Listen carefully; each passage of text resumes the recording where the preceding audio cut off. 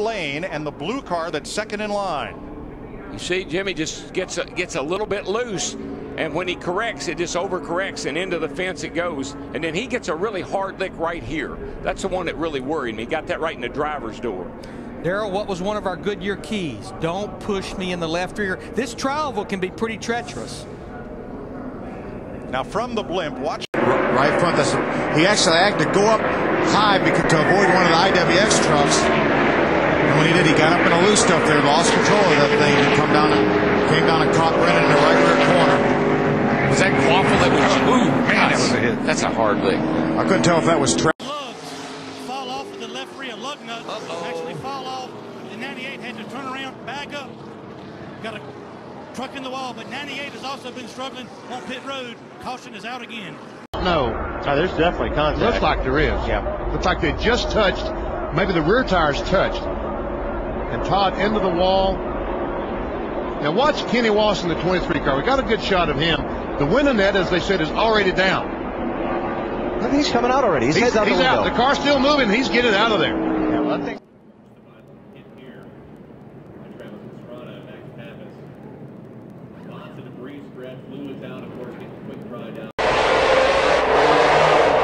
You heard the spotter tell me he's inside. Uh-oh, don't look.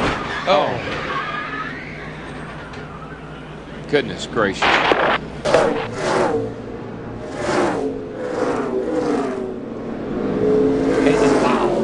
That's tough.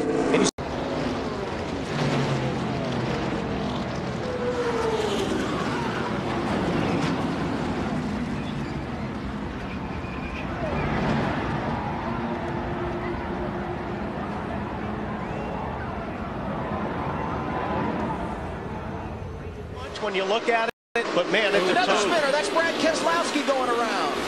This could be ugly. Back up across the track. Big damage. Okay. A number of cars collected. Dave Blaney, Greg Biffle. And whenever and you the see a Biffle car machine coming on back, fire. Jim, Richard was going into the second turn at Pocono, but right there, he lost his right front wheel and helplessly careened right there into the wall. But at this point in the crash, the damage was all on the right side of the car. Richard was still fine inside. There's Buddy Baker going by in front of you. Now watch this.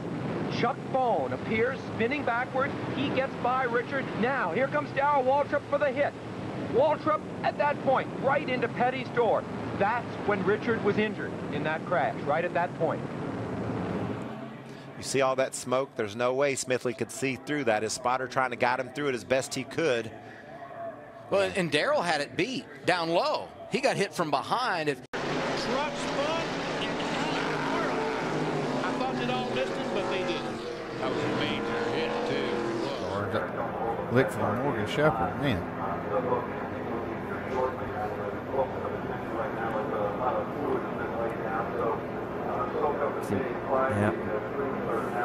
Yeah, that was a hard lick. Turn 3 here. 0-1 of Vinnie Miller. Oh. And Christopher Bell sideways. He's involved in the crash. Hill, right in the front of David Gilliland. Get another look at it, but I didn't see that David Gilliland did anything wrong. He was right on the bottom of the racetrack. Oh my gosh! Hamlin came flying in there. Absolutely. Bill Elliott, the 21. The field came to the checkered flag. Watch the white 32 car.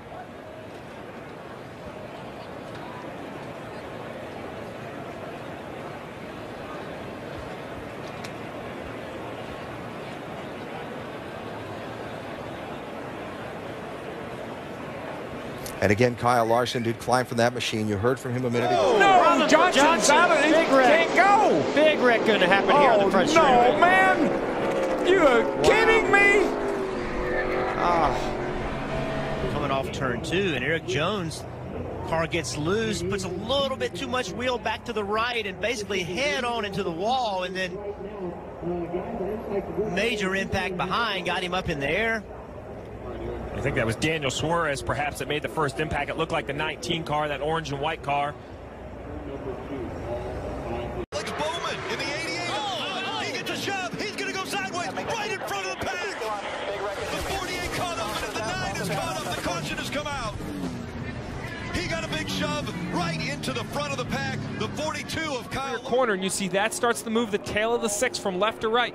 Darrell Wallace Jr. does the best he can to regain control, but at these speeds he loses control, gets into the 20, and then you start to see just back and forth. You see the 19 in Daniel Suarez as it leaves the screen, almost has it collected. The 2, great to see that car come back onto the ground. We saw cars go airborne in Talladega. That car could have easily went up in the air and flipped over. The roof flaps open, the cowl flaps open, set the 2 back on the ground. And the problem started with where Brendan Poole was trying to bunt draft. You're still in the corner. You're still. Oh, there's contact. Stewart into the middle of the pack and over.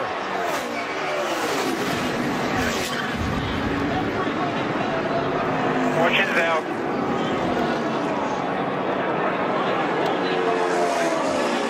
And a huge wreck.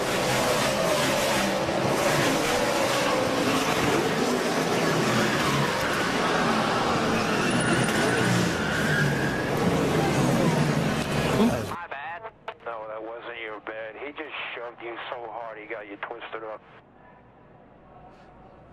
You get a lot of momentum from drafting from behind, and Chase came off that corner with a little bit more momentum than he had before, and it looked like maybe the car just stepped out a bit, and Allmendinger hard on the gas into the back of Elliott, and that caused... In the middle of it, that was the group where this happened. You might have got a little help from Brian Vickers. Is that who that was in the 20? Yep. And then...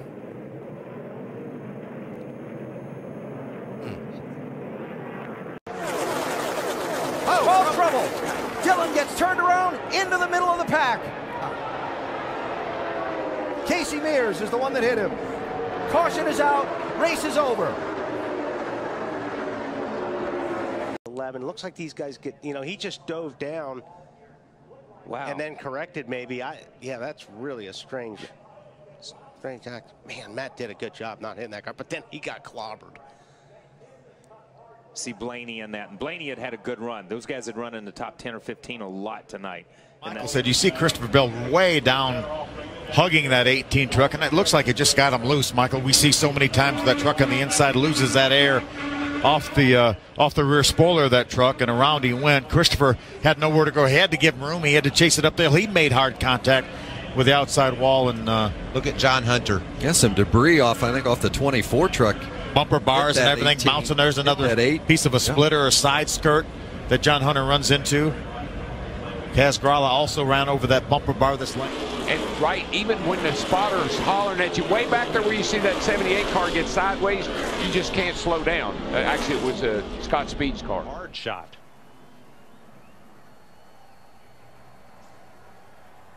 That was a hard lick on that inside wall by that 10 car. Now Patrick Carpentier has climbed out of his car. He's okay. Look at that. They just keep piling. At 17, he's torn up big time.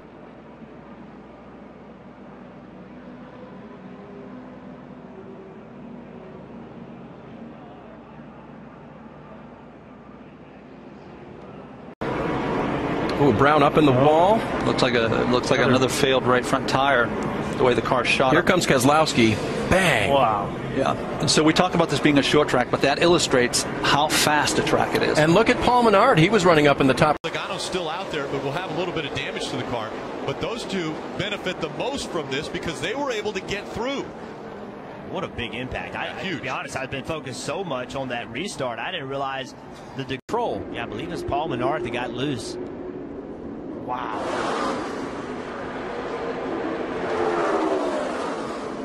And that was, Kurt Busch would have avoided this, but the 14 usually hit the outside wall. Now he just lost it coming off, hits the inside wall back there, and the thing just flies back out into racetrack. It's almost like it when he hit that inside wall. Well, you can see, I think Kyle Busch was on the inside of Jamie McMurray. Did not know he was trying to pit. Flag at him. He sat down at the start-finish line. Say, please, can I just have it? I know I won this race. Let's see what the video shows here. What would you anticipate they're looking at? Because I never saw the caution lights come on, and the only thing I can think of is that NASCAR would have deemed the caution lights came on before they got to the start-finish line, and Poole was not leading at the time of caution. That's possible. But I didn't